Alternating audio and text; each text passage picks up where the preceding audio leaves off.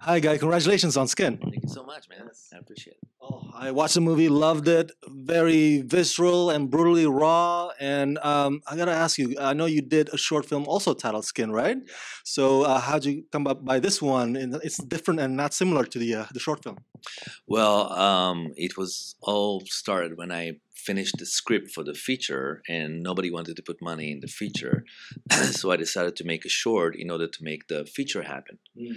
Because when I finished the script for the feature, people told me it's looks like it's a surrealistic movie. It's like not real. There's no like neo Nazis in the states. It's not a real thing, and I was bummed. So all my features were shorts before in Israel, so I knew that that's kind of a way to make the feature happen, to show kind of a proof of concept. So that's how it led to the feature. It made the feature happen. Yes. So talk a bit about casting Jamie and Danielle as Brian and Julie. And Brian is an actual real life character. Talk a bit about casting that.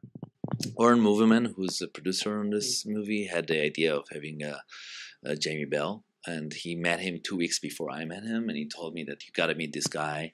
And I drove to Virginia where Jamie shot his TV show, and I saw Brian Widener in front of my eyes.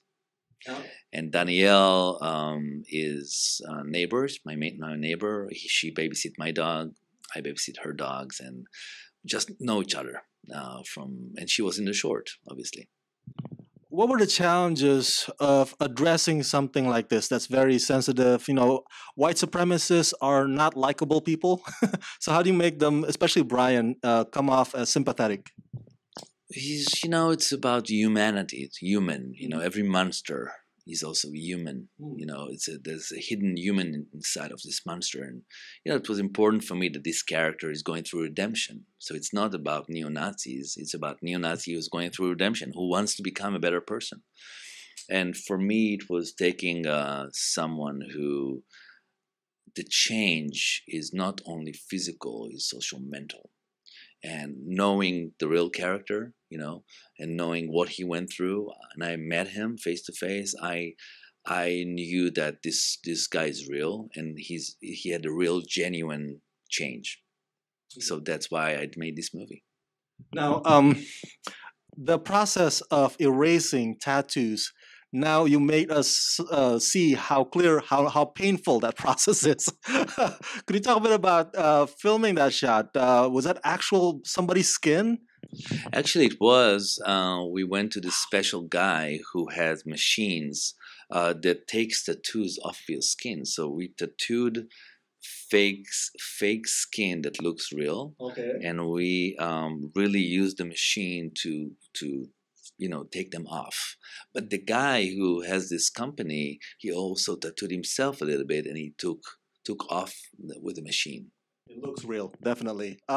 So talking about getting that performance out of Jamie and Danielle, there's a lot of emotionally devastating moments, including the shootout or the gunfire, and it's a heavy, dramatic part for both of them. As a director, how'd you work with them in getting that performance out of them? Well, first of all, they did an amazing work themselves. They came ready.